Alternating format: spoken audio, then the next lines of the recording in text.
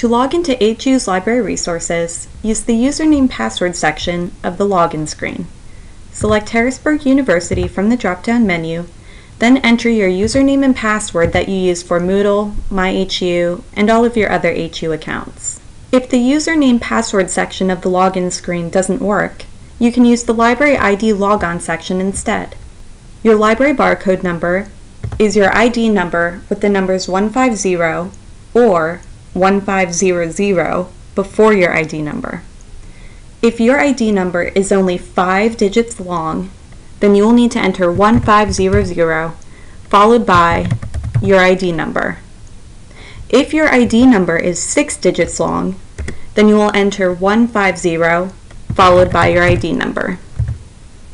After you have entered your library barcode number, enter your last name, then click Login.